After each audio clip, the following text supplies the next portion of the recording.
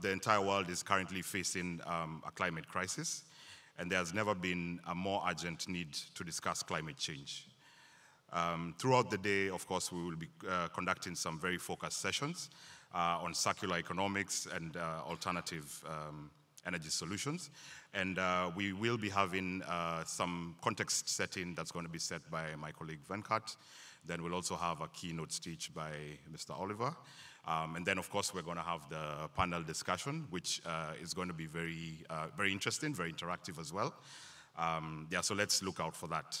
So I'd like to welcome Anita, our very able, very fabulous moderator. I've run out of them. Yeah, to take it over from there. Thank you. Oh, DJ, that song came too late. Good morning, ladies and gentlemen.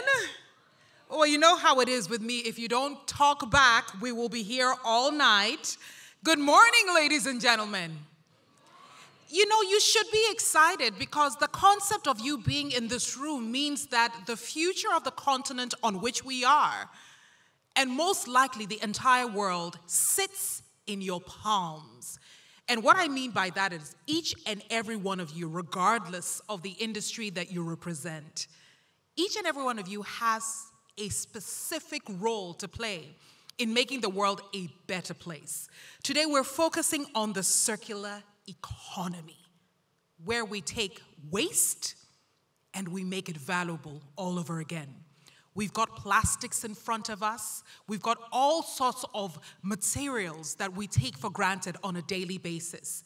But my colleague William mentioned something so important, climate change.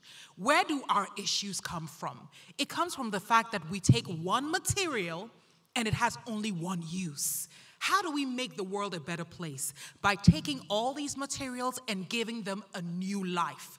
Moving from a linear economy to a circular economy. And that's what today's or this morning's conversation is going to be primarily about. Before I bring Venkat onto the stage to set the context, imagine the idea that the circular economy represents an unprecedented, urgent 4.5 trillion global business opportunity. Imagine that. So clearly, there is an urgency. Let's start off by setting the context for what this urgency is, and by listening to the contributions of the government, private sector, and major players across the continent and around the world, and what the urgencies are, and why those of us in this room and beyond, those of us watching us online, need to make our efforts a lot more urgent. Ladies and gentlemen, I like to think I'm a powerful person, but I don't have the kind of power Venkat has. So please give him a round of applause as he comes on stage to set the context for the morning's program. And if you don't know Venkat, you've got to dance onto the stage. He's the director in Telecap, and of course, I'm keeping him in Ghana so I can teach him some moves. Ladies and gentlemen, Venkat is here to start the day. Go ahead. She's always a tough act to follow, isn't it? Okay. For those of you who don't know me, my name is Venkat, and I have the pleasure and privilege of serving Intellicap as its director and partner. I specifically lead two mandates at Intellicap. One is, please stop me if I tend to move around and away from the mic, but I lead climate solutions and I lead circular economy solutions for Intellicap across the Global South. When I refer to Global South in general, I'm referring to three geographical clusters, which is the South Asia, Southeast Asia, and of course, Africa, which is where we are. So I think we've spoken about it a little bit yesterday we spoke about it a little bit yesterday about Intellicap's journey over the last 2 decades, right? So we've built a lot of experience, we've gathered a lot of experience and expertise in building ecosystems. And the importance of ecosystems is that it lays the foundation for each one of us in this room, whether we are an entrepreneur, we are a policy actor, whether we are an investor or a funder, we are a foundation, we are an ecosystem builder like ourselves. So think of Silicon Valley. The reason why the tech boom that has happened in the last 15, 20 years is because there's an ecosystem. The capital providers, the knowledge providers, the incubators and accelerators, and so on and so forth. So that support ecosystem is really important for each one of us to thrive, not at a scale of one or a unit of one, but at a unit of an economy or an ecosystem. 2017, we took a step back and we said, look, all the work that we've been doing in building the ecosystems across different sectors like climate, clean energy, agriculture, natural resources, gender and livelihoods, care economy, inclusive financial solutions. If you really need to make a significant impact and justify the reason why we exist towards the 2030 SDGs, what is the single biggest opportunity we have to address the 3 existential challenges that the planet is facing, right?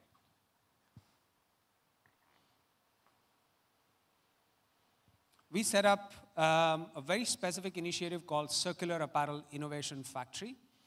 And very simply, our purpose or reason to exist is that we want to help the fashion industry, or the textiles and garments industry, which is the 3rd most polluting sector globally. And Africa is unfortunately one of those areas which has been at the negative receiving end of the impact that the fashion value chain globally has. But every single thing that we do, our thinking and our work, has to address 2 fundamental questions that we ask ourselves, which is the program that we're going to put together, the ecosystem that we are building, is it going to make circularity within reach for every single individual, community, stakeholder in the value chain? And 2, does it make it participatory? I think one of the conversations that happened in the panel yesterday was about how do we make sure that no one is left behind, right? So, and I think one of my fellow panelists later in the day rightly pointed out, it's very easy to point fingers at somebody, whether it's a corporate or a brand or a manufacturer, and saying, you're doing something wrong. But it takes a very ambitious and a very progressive outlook to get up and say, what can I do to make sure that they can participate in the circular economy? Because the moment you have one individual, one stakeholder left out, then there is no circular economy.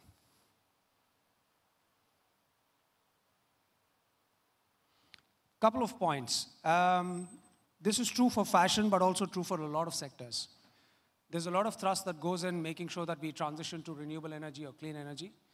But broadly speaking, and these are very broad brushstrokes, and we can get down to specifics on the sector level, but even if we move 100% to renewable energy, we phase out coal from the fashion industry globally, we would still fall short of the climate emissions by 45 to 50%, right?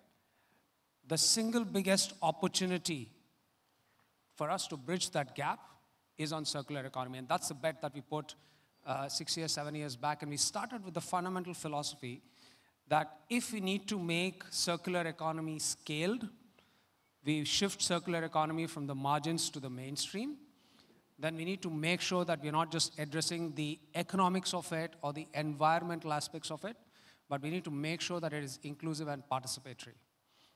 Right? Second data point. We are the 3rd largest, most polluting sector. The raw materials that go into the fashion industry come from 3 fundamental sectors: farms, forests, and fossil fuels. And 2 of those 3 are the number 1 and number 2 most polluting sectors: agriculture and petroleum industry, fossil fuels. Right? So it's ridiculous that you have the top 2 most polluting sectors, which adds as an input to the 3rd most polluting sector. So if you want to think about circular economy, you need to think about beyond the construct of how we define one sector, right? We're going to speak about electronics and plastics and textiles and everything else, built environment, food value chains, agriculture value chains. So you need to think of circular economy in the construct of everything put together, because that's real circular economy. When the output from one sector can become an input for the other sector, that's when we're giving a new life to materials.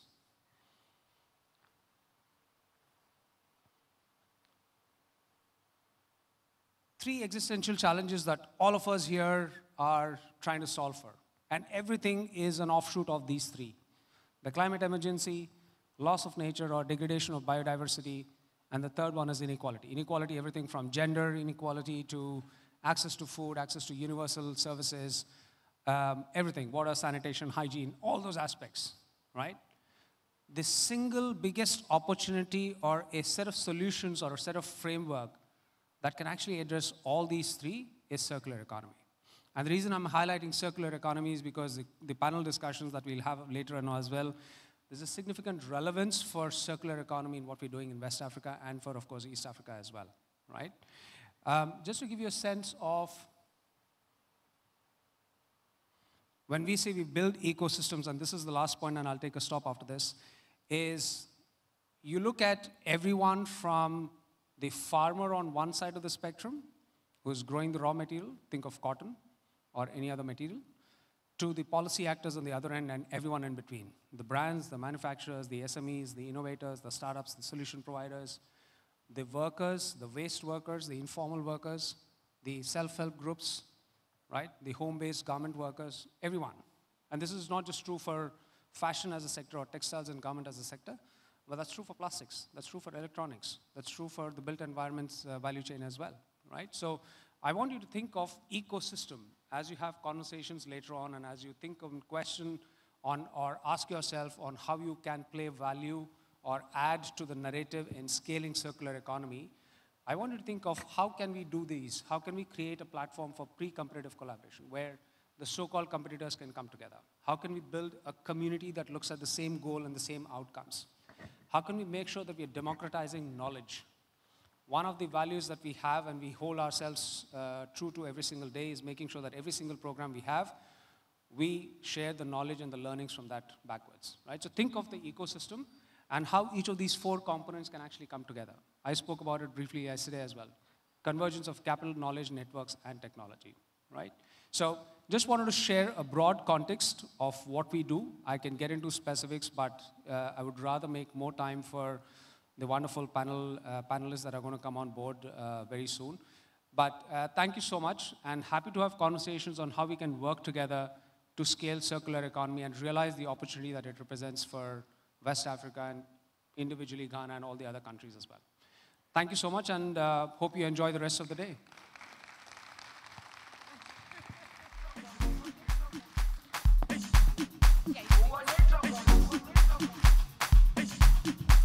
Venkat, thank you very much for laying the foundation for the conversation this morning.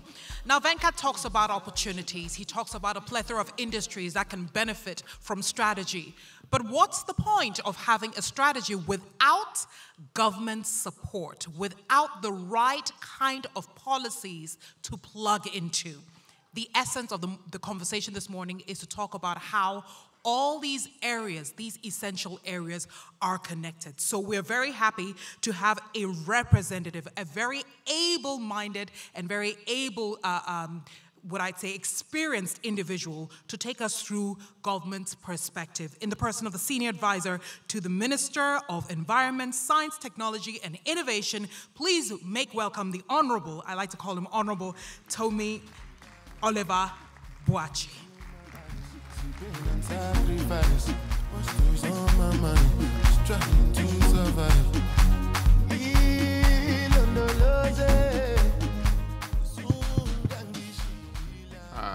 Thank you very much.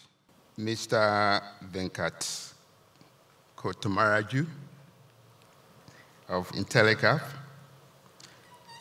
Mr. Siddharth Lula, the principal at Intellicap, Mr. Ashok Tanikonda, manager at Intellicap, Ms. Enam Beko, team lead, Sancap, West Africa, and Ms. Ariel Molino, team lead of Sancap, Africa. Distinguished guests, ladies and gentlemen,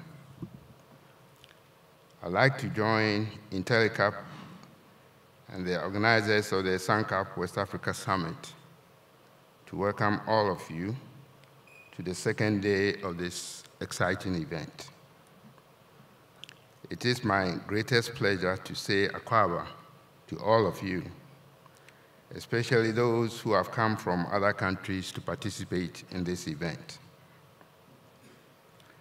I'd also like to thank the organizers for inviting me and granting me the opportunity to deliver this keynote address. I'm very honored indeed. The theme for the Sancap West Africa Summit is Circular Horizons, exploring a sustainable future of West Africa's economy, and has the key objectives of: 1, understanding the circular economy priorities, the challenges and opportunities in Western Africa and Africa as a whole, creating the grounds for the partnerships that are required to address the gaps, and supporting the development of priorities of the region through a circular economy lens.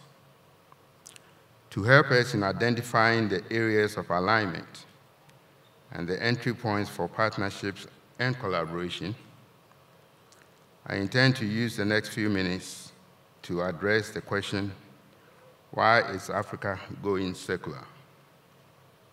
To highlight the steps that Ghana is taking together with our colleague African countries in that regard, and what is left to be done in order to achieve a just transition. Circular economy is crucial for achieving Africa's policy priorities: rapid population growth, irresponsible resource exploitation, and uncontrolled production and consumption have combined with climate change to mount intense pressure on the world's resources, such as land, water, forests, minerals, and energy. Desertification, deforestation, illegal mining, and soil erosion are all increasing at alarming rates, especially in Africa and other developing regions. And as a result, precious resources from fertile soil to freshwater streams are rapidly diminishing, while the demand for basic resources such as land and water grows for households, agriculture, and industrial users. There's a great deal of evidence of this in Ghana and many countries in Africa, that these are having devastating impacts on populations around the world, particularly on the poor, who rely on these resources to generate most of their incomes and maintain their subsistence. The world's current economic system is based on linear principles of extracting natural resources, using them up, and discarding the remains to create huge volumes of waste as a result. The rate of use of resources based on this linear model has tripled over the last half-decade and could double again by 2060 if the world continues business as usual. Despite advances in technology, the growth rate in material consumption continues to increase faster than population growth, with many social and environmental impacts resulting from inequities in consumption and production. Not only is this linear model unsustainable, the economic impacts of COVID-19 have shown how vulnerable we are to economic shocks resulting from any disruption in the current flow of resources. Indeed, it is very safe to say that the world stands the risk of failing to achieve the Sustainable Development Goals within the target deadline of 2020 if we continue on this trajectory. The good news is that by working towards a circular economy, we can transition to a system that is designed to prevent waste and pollution, keep products and materials in longer use, and regenerate natural systems that lead to a more resilient world economy. And that is why Ghana has made a firm decision to transition to circular economy. Our vision is to incrementally transform the country's economy into a climate-resilient, low-carbon, sustainable, and inclusive system that creates value from retaining resources and eliminating waste and pollution. you may know that there is a direct linkage between secularity and the SDGs and the climate goals, and that is why we believe that this linkage will enable Ghana to accelerate its socio-economic development and climate change mitigation actions. In 2016, a law was passed known as Act 917 to govern the control and management of hazardous and electronic waste in Ghana. Act 917 is based firmly on the principles and practices of circular economy. In 2018, Ghana's National Plastics Management Policy was released and was finally approved by Cabinet in 2020. The National Plastics Management Policy is also based firmly on the principles of circular economy. And it is very interesting to note that it has spawned off an exciting array of programs at the national, regional, and global levels. At the national level, the policy has enabled us to secure a grant from the Global Environment Facility, or GEF, to establish a circular economic framework for plastics in Ghana. While this project is very significant on its own, it has spawned off another project funded by the Government of Canada through the Global Affairs Canada to establish the Ghana Circular Economy Center, which is designed as a center of excellence for circular economy in the country and to serve as a model for other countries in the Africa region. At the same time, the World Bank, through its ProBlue Trust Fund, has provided a grant for Ghana to develop and operate an extended producer responsibility, or EPR scheme, for Ghana, a scheme that will eventually be scaled to cover other material streams such as electronics, textiles, food systems, and the built environment or the construction industry. Other components of the ProBlue Support Project will enable us to strengthen our legal and regulatory framework, provide infrastructure for effective management of plastic waste, provide education, awareness creation, and community engagement, and to foster an accelerated integration of the informal sector into the plastics value chain. At the regional level, Ghana is a member of the Africa Circular Economy Alliance. The alliance was conceived at the World Economic Forum in Kigali in 2016 and was launched at COP23 in Bonn, Germany. It was founded by 3 countries, Rwanda, Nigeria, and South Africa, along with the UN Environment Programme and the World Economic Forum.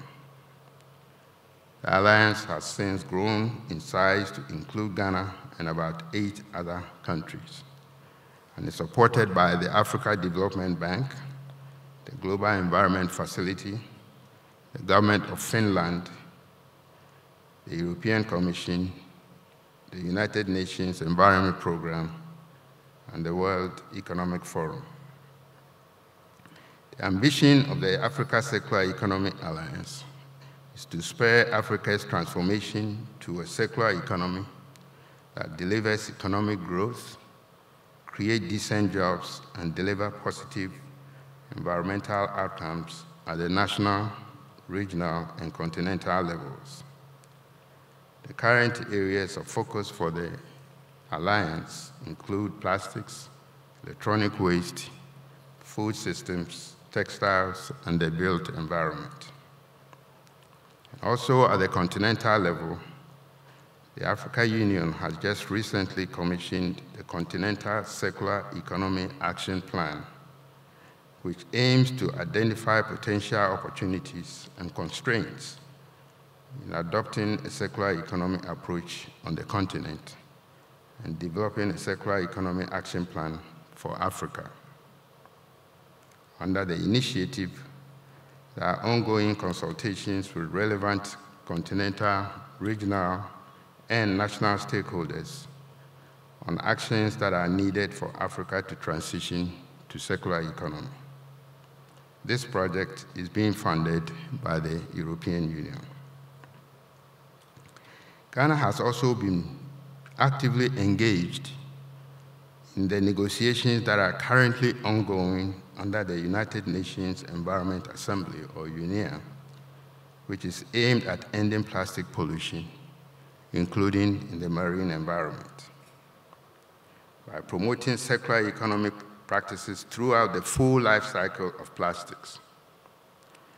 In relation to this, Ghana has actually proposed the Global Plastics Pollution Fee as a funding mechanism to finance the implementation of this global treaty. The GPPF, as we call it, will mobilize funds from polymer and virgin plastic polluters or producers on the basis of the polluter pays principle and apply the funds towards the provision of waste management infrastructure for all countries, including our own, in order to achieve circular economy goals in the global plastics industry. In order to accelerate Ghana's transition to circular economy, we identified the need to develop a circular economy roadmap to guide us. It is also meant to create a strong alignment among policymakers, the business community, the investment community, the informal sector, academia, and civil society on the vision, goals, and actions that are needed to achieve more circularity in Ghana's economy and its priority sectors.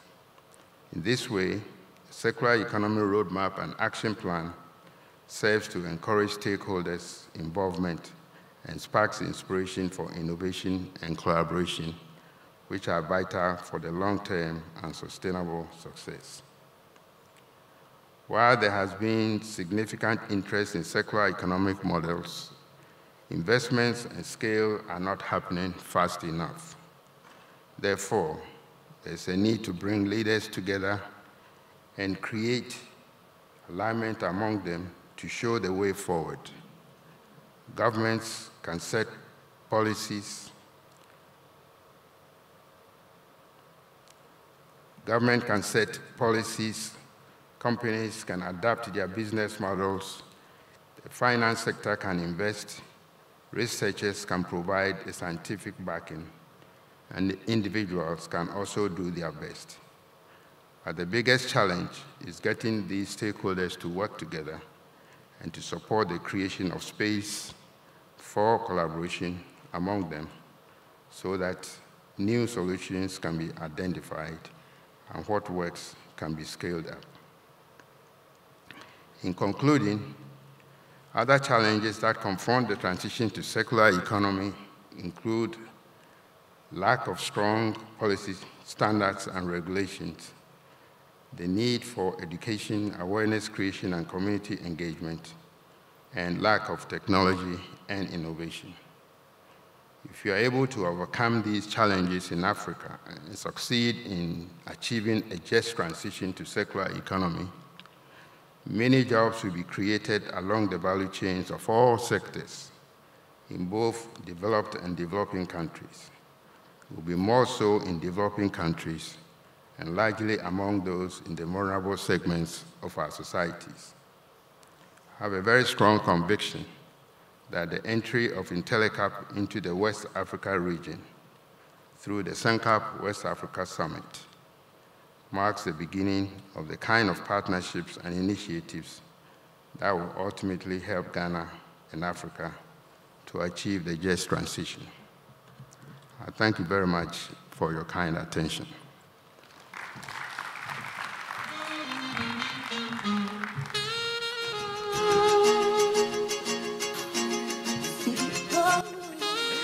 Thank you very much.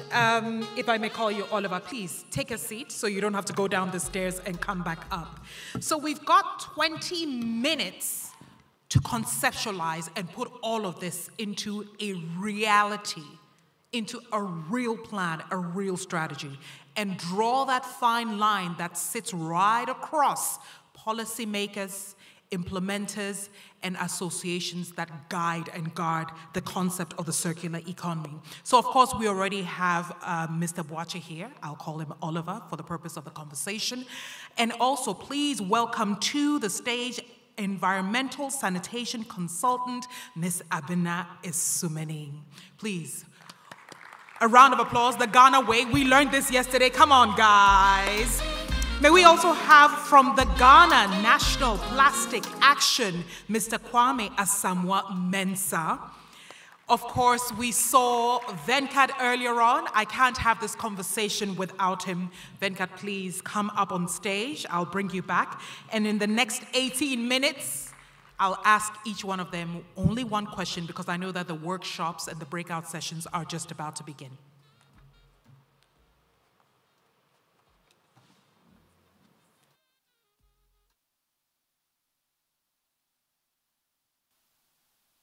Hello? Fantastic. Good morning, ladies and gentlemen. Are you doing this because yesterday the women outnumbered the men? So now the men outnumber the women. Very unintentional. Venkat. All right, let's have this conversation very quickly. Mr. Boakye, because you just spoke, I'm just going to start off with you. You mentioned something extremely crucial, which is that transitioning to a circular economy is priority, and you referenced the SDGs. And of course, the fact that we're only a few years away from 2030. So it is most urgent than ever. SANCALP has highlighted the power of collaborations and partnerships. What is required on the government side to ensure that you are, or collectively, we are able to meet this quote-unquote deadline, which you mentioned in your keynote? Thank you very much.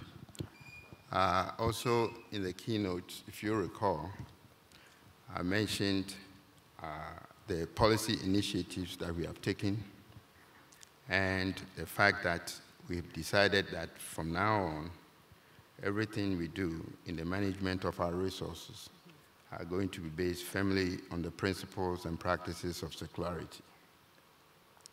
That is why we are creating a framework for plastics circular economy in Ghana. That's a project that is already ongoing. Within this project, we are supporting about 14 small and medium-sized enterprises that operate within the plastic value chain, both financially and technically, for them to be able to scale up their businesses. We are also creating this center of excellence in Ghana, which is not just for plastics, but also for all the other sectors that we have talked about. And we believe that by creating this enabling environment and making it possible for both the private sector and NGOs and other civil society organizations to operate, we are going to foster the path that will enable us to achieve the objectives of the SDGs. Fantastic. Kwame, this must be great news to your ears as you develop the kinds of models that can help us, accelerate the management and the creation of a circular economy. From the perspective of Ghana National Plastic Action, can you describe some of these models? I think I'm audible now. Okay, great. So from the National Plastic Action Partnership, the main goal is to create that collaboration between stakeholders. And I think we've talked about it in the context setting, the importance of collaboration amongst the different stakeholders in the country. And so the National Plastic Action Partnership brings together the public, the private, civil society, international organizations in this way. And we are organized across 6 different task forces or 6 different thematic areas. One of them is policy, which Mr. Boakye did talk about, and Ghana looking at an EPR scheme in Ghana. But we must understand that if we're going to have an EPR scheme, it should be something that is designed for the Ghanaian context. And so what the platform does is to bring together members of the platform to inform the development of the EPR scheme in a way that is inclusive and fits the Ghanaian context. Again, another issue we've talked about is the issue of awareness and behavior change. And here we are also bringing together the partners to come up with a stakeholder engagement campaign that focuses on reduction and reuse, right? So encouraging people to reduce their consumption of plastics, encouraging people to also adapt reuse methods, which also contributes to the circular economy. And then finally, also on the issue of innovation. And here, there are a number of exciting initiatives by different partners on the NPAP. People converting plastics into pavement blocks, using it in infrastructure, people collecting, leveraging technology to collect all these. How can we begin to create visibility on some of these modules for people to see? And there are a number of ways that the NPAP platform is doing it. So coming up with reports that highlights that, bringing together the partners and having people come to showcase what they are doing. For example, I just will end quickly. In the past 2 weeks, we had a meeting of the Innovation Task Force where we had some of these innovators come to showcase what they are doing.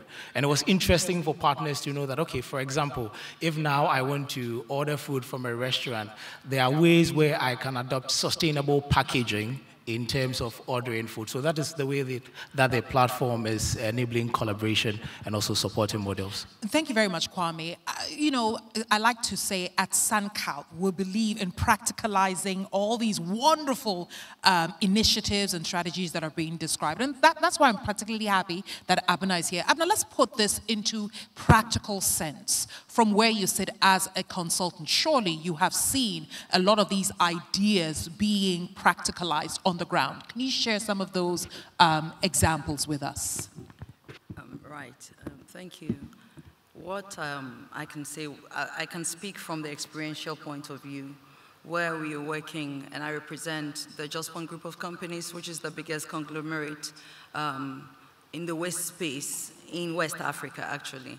And that means that in terms of even the business strategy and business model, we have kept circular economy in mind. And I'll give you practical examples. We have subsidiaries that are focused on collecting waste from the environment, and at that stage, we do waste separation. Then there's another company that does recycling. Then there's another company that is doing research, and that's where I come in. So for instance, we are thinking, we are part of the NPAP, where we contribute in terms of research. And on the practical level, some of the things we are doing are not only supporting with accurate data from the ground, because we must use data to give to the partnerships and also to influence policy.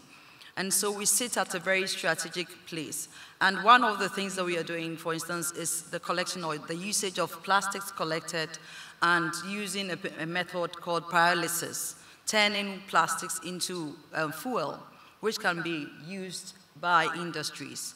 And so we are doing several other things. We are partnering to even collect data on different types of plastics from different regions.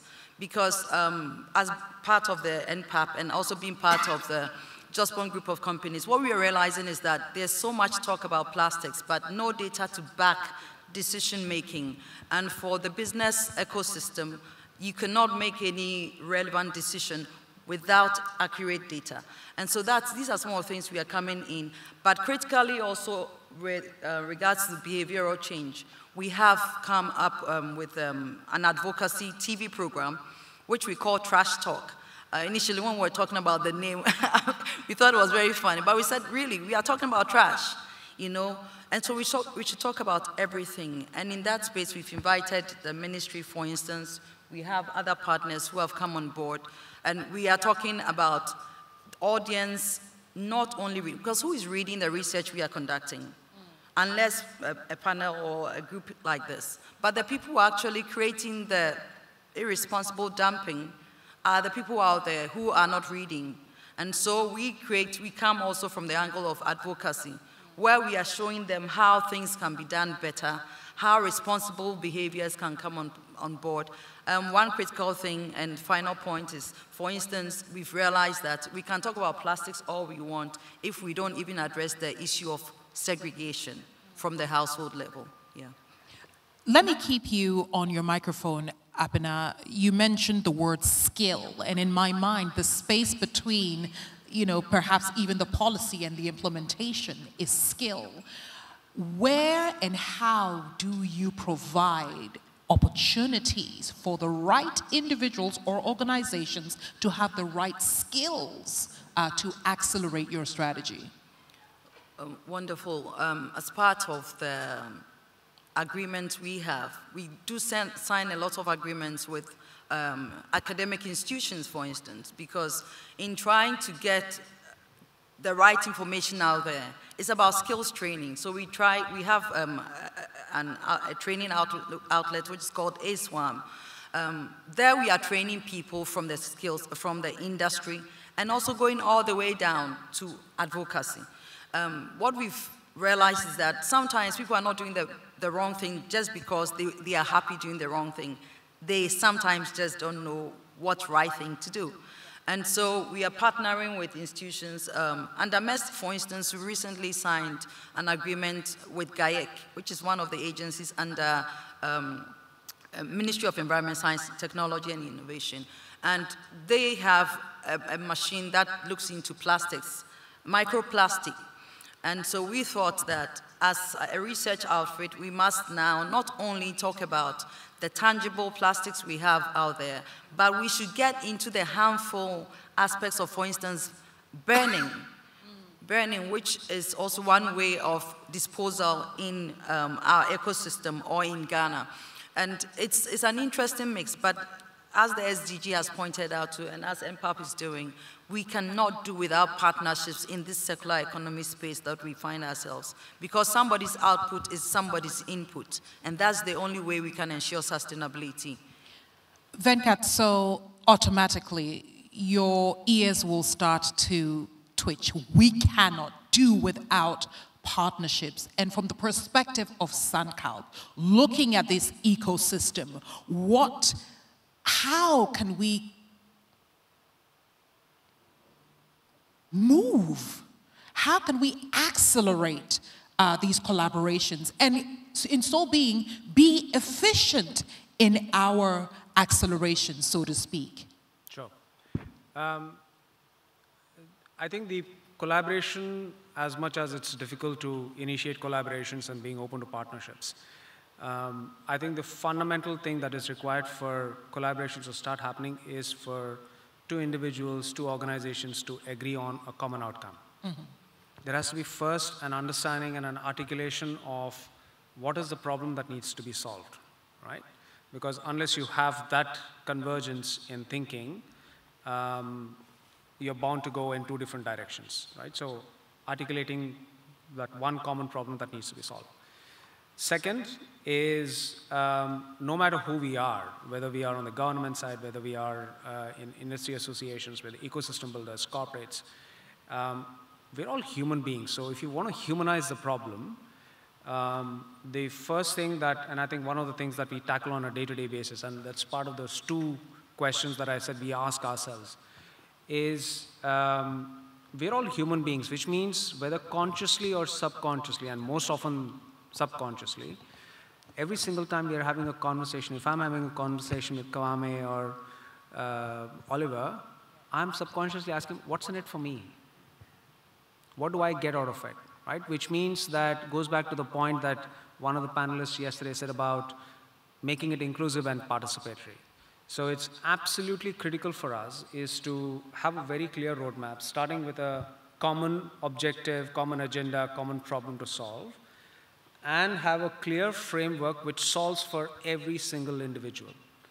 There are only two fundamental reasons, and this is my last point, is two reasons why circular economy is not scaling anywhere in the world. Anywhere in the world.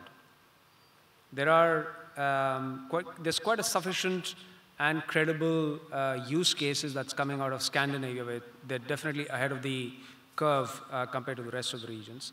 But even there, it's working on a scale of 1 or a unit of 1 in one city, one region, or one specific aspect of a sector, not even the entire sector. The two reasons are, one, the unit economics need to work.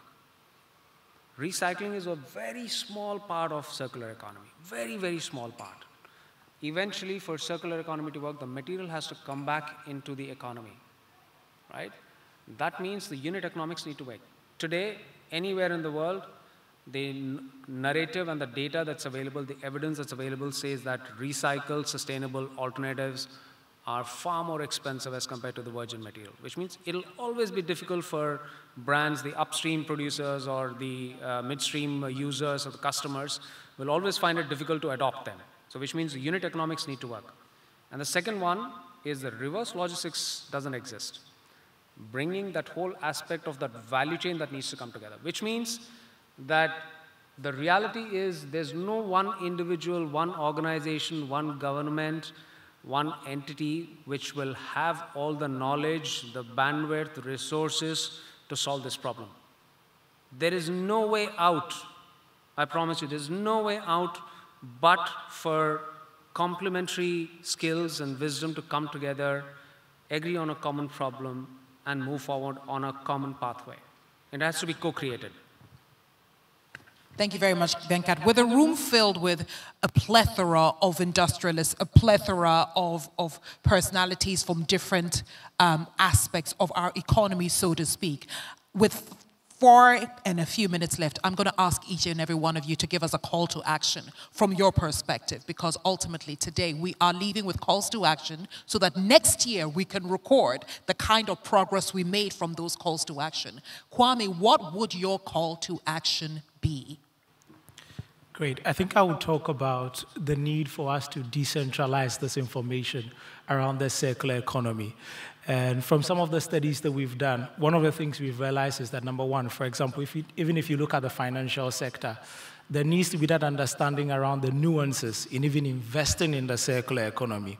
Even when it comes to people identifying the opportunities that the circular economy brings, most people don't have that information. So one thing that we can do from here, with all the information that we've had, is how can we decentralize that information to other people to also understand the opportunities and how they can also support in enabling the circular economy, as we've talked about collaboration be a key factor.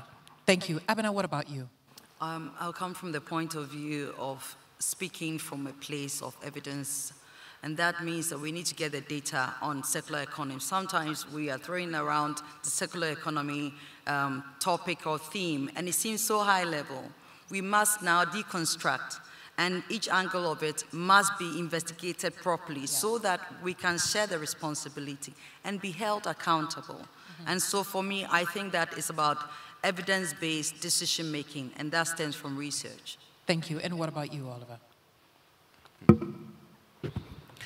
Well, first of all, I think we need to recognize that every one of us, whether as individuals or institutions, politicians or policymakers and so on, everyone has a role to play in making sure that we have a just transition. The first call to action is to encourage or appeal to all of you, first to build your capacity or your knowledge about circularity and try to put it into action in whatever you are doing, in the way you dispose of your food leftovers, the way you handle plastics, and so on. Everybody has a role to play in that.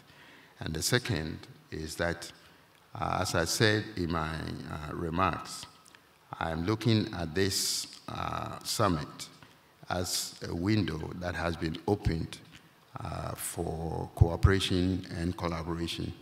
And I want us to take immediate action right after this event is over to build the partnerships that we all need to ensure that we are transitioning to a circular economy in the country. Thank you. Venkat, the window is open. What's beyond that window? You have the last word. Perfect. I'm actually not going to just do a call to action, but also a few promises. Yeah. So before I do that, Katie, if you have the slides up, can you go to the last but one slide? All right. First thing is the last but one. I want to first reciprocate to Oliver's thing about how we can work together. You spoke about evidence-based action. You spoke about common platform for all stakeholders to come together. I want to use this opportunity to talk about, I was speaking about CAIF, which focuses specifically on fashion industry. But our partners and stakeholders, based on the work that we have done, have encouraged us to launch a similar initiative, which is active in Asia. And as of today, we want to bring in Circular Cities initiative, which actually incidentally focuses on the same value chains, which is textiles, plastics, electronic waste, and built environment. Good. So that's launched as of now. It's just a question of having partners, if you want to sign up, and how you want to play a role. That's one. Second is everyone has a role. It only takes a conversation. So anytime between this minute and 2:30 when I have to leave for the airport tomorrow, you feel like having a conversation, just an exploratory conversation on how we want to work together, or how we can work together between the 4 speakers just here, and there's a lot more, I'll be open to a conversation anytime between now and 2:30 tomorrow. And if you feel like you want me to extend the trip, I'm happy to extend the trip. The third one is, I think it takes a little bit of reality check and knowing that we alone can't do it. So whether it is through Sankalp or IntelliCap, my home base is Asia, but my promise, and I think Oliver and I've had this conversation 3 days back, is that my home base is Asia, but if we need to do this and if you need to do justice to helping scale circularity beyond what you're already doing, and your thinking and actions are far more progressive, and India and Bangladesh and Asia has got so much to learn, and that's an honest opinion, is that you will see me with feet on the ground a lot more than just once in a year at Sankalp. That's my promise as well. So anything that takes, it's just a question of having a conversation, so feel free to reach out to me. I'm around till 2:30 tomorrow before I leave for the airport. Just grab me and we'll have a conversation to figure out. Ladies and gentlemen, please a round of applause for my panelists, Mr. Oliver Boakye, Senior Advisor to the Minister of Environment, Science, Technology and Innovation, the Government of Ghana. We have also Ms. Abena Isumaning, Environmental Sanitation Consultant with many great hats, Mr. Kwame Asamoah Mensah Yorson, Ghana National Plastic Action, and last, definitely not the least, the newest Ghanaian in town, Mr. Venkat Kota Maraju, Kwame Maraju. Okay, from IntelliCap. I give you a Kwame. You look like a Kwame. I'm absolutely fine with that. Which day were you born? Which day were you born? 2nd August, Saturday, I believe. So he's a Kwame. Ah, you look like a Kwame. Ladies and gentlemen, please put your hands together for Kwame Venkat. And now I hand it back to my colleague, William, who will usher us into the rest of the day's schedule. Thank you. Thank you very much, panelists. Do you need this? Thank you as well to the panel members. I think it's been a very informative session, very informative, talking about some of the work that is going into circular economics, the research going into it and the best practices. And I think you've also mentioned something that was quite key that we wanted to also touch about, which was the Circular Cities Initiative. So, reach out to the IntelliCap team. We're happy to provide more information on that. We also have, I think, our mentions of the social media, so feel free to tweet, retweet, share, like, and also tag us as you do your postings. So I'd like to now welcome my colleague, Kanika. She's going to talk briefly about one of the initiatives that we have as IntelliCap. Thanks.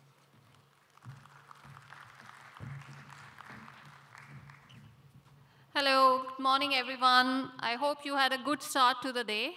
So as my colleague William mentioned, I'll just quickly mention about a very interesting initiative that we have recently launched. Okay, so what's the initiative about? So Comprehensive climate action cannot take place without the integration of the gender consideration in finance. So we have been hearing about the access to finance as a problem yesterday and over the work that we have been doing. And particularly, this problem is much more for the women, and particularly in the climate sector. So however, the financial systems and the instruments across the globe continue to remain inadequate in this aspect. Given this, the French Development Agency, Shakti Foundation, and Small Industries Development Bank of India have launched a first-of-its-kind initiative, a network of greening of finance by women, or as we call it, GROW. It is uniquely positioned on the nexus of gender, climate, and finance. It aims to leverage the women's participation in leadership and knowledge to create a gender-equitable green and climate finance sector. As Intellicap, we are supporting the strategy and operationalization of this platform called as GROW. We invite all of you working in the green and climate finance sector and organizations to partner with us under this GROW initiative and get the opportunity to collaborate and network through the various activities and events of GROW. If you want to know further, there is an email ID as well as the website that we have for the GROW. Please make note of that and reach out to us. It will be good to have all of you who are working at the intersection of the climate, gender, and finance to be a part of this initiative, learn more about this initiative, and contribute to the involvement of more gender and mobilize that capital into the climate sector. Thank you, and have a good rest of the day.